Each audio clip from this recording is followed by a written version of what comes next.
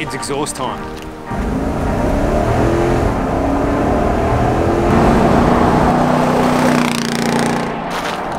If you own a V8, doesn't matter if it's a petrol or anything else, if you own a V8, you got to open that baby up, you got to do an exhaust. So we are going to have a listen to the factory exhaust with this ginormous muffler, what it is when you cut the muffler out altogether, and then we're going to check out, if it's not too windy and raining, what it's going to be like with an aftermarket system through OnTrack. Let's go.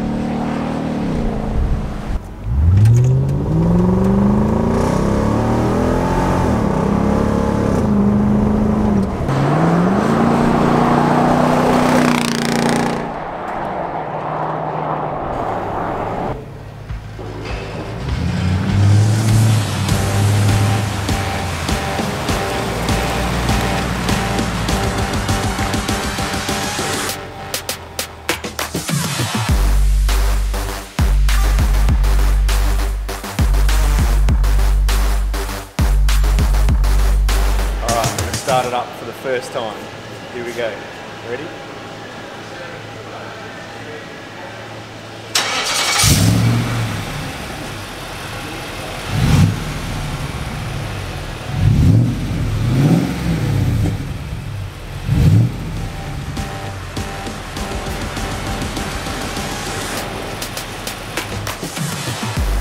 It's got rid of like all the vibration and rattle and all that sort of stuff. It just has a nice note. Now let's go find out what it sounds like with a nice loud note. Right, new exhaust, this is what it sounds like.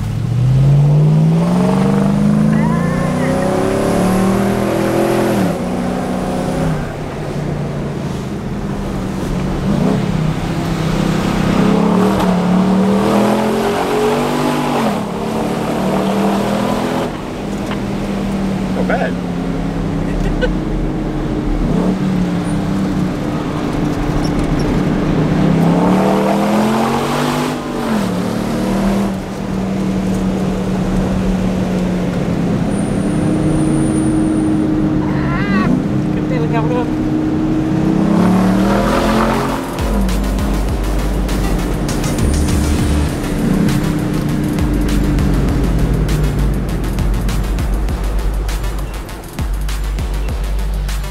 So that's what it sounds like.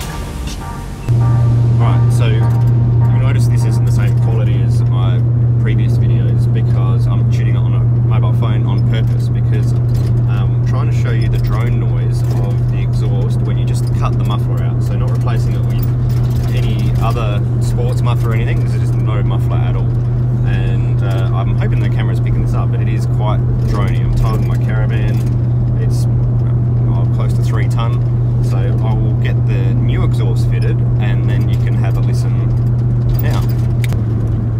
And this is the new exhaust.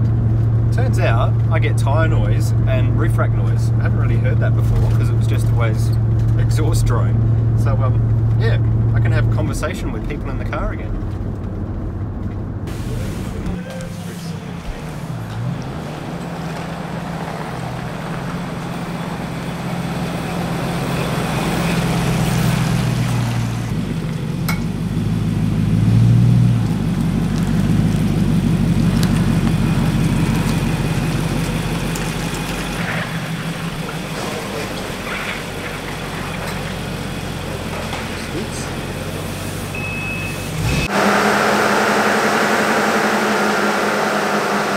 Alright, I'm here with Rob at Dynomotive. We've just run the car and on the dyno and had a pleasant increase, which was nice with the new exhaust that we put on. I was going to ask Rob, since we've got him here, yep. We just put on a new exhaust today. How important is it to get your Unichip retuned after you've done an exhaust? Oh, it's very important, especially on a petrol vehicle, because it will affect the air-fuel ratio, the mixtures, which is quite non-forgiving on a petrol engine compared to a diesel. Yeah, So a right. diesel, you know, you could put an exhaust on, and you're quite safe generally. Yep. With a petrol car, it can affect the air-fuel ratio quite substantially, and Gotcha. can make it very, very dangerous. So you definitely want to be checking Yeah. air-fuel ratios in your mixtures. So does it make it run a bit leaner or a bit rich if I put an exhaust on? It depends on the vehicle, but normally, Gotcha. generally speaking, it'll make it run a bit leaner if it's a good exhaust and it's working properly. All right. Right, that was a very interesting conversation had with Rod, especially off camera, about some of the things with petrol engines. Like, if it's leaning out, that means there's not enough fuel lubrication in the car, and I can see how that would be quite dangerous, especially if you're under load, like for driving or towing, that sort of thing. So yeah, I learned something. Hopefully you guys learned something too. Now, when I look back at some of the footage, when I was trying to show you guys the drone in my car, Y62s are really interesting. It must be something to do with the length of the frequency, because in the driver's seat, drone isn't too bad, but in the passenger seat, it's worse. And then when you get into the back seat and the further back you go, the sound wave must bounce back and get louder somehow. And the drone gets really bad. And for the poor kids at the back of the car, when we're towing the van, when we had that muffler delete, it was really bad. So now with this new system, everything's really quiet in the car. So as far as the cruising with this system, very happy. It only seems to make noise when it's making power. So at idle, you can barely hear it. Cruising around, you can barely hear it.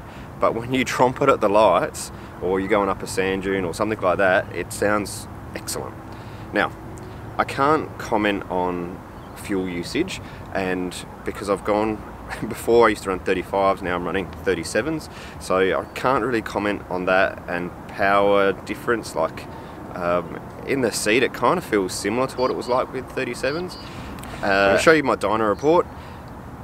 I've left the numbers off because people get so hung up on numbers, and really it's not about numbers, it's about if I can document an increase. And yeah, going in and then having it tuned after the exhaust, absolutely saw an increase. So I hope you're comfortable with that, because I got a lot of messages last time I went on the dyno about the numbers. So we've got to do a like for like comparison. So I'm back at my favourite road. I'm going to stage it up and do those passes that I did at the start of the video, and you can listen for yourself.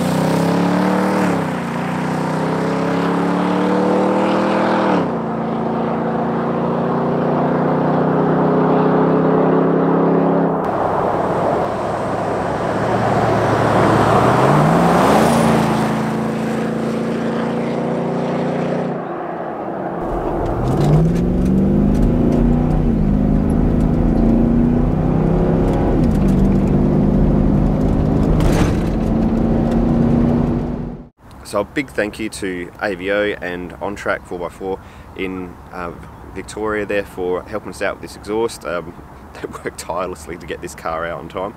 So thank you very much, guys. I hope you've enjoyed this vid. It's kind of exhausting. See you next week. Yeah.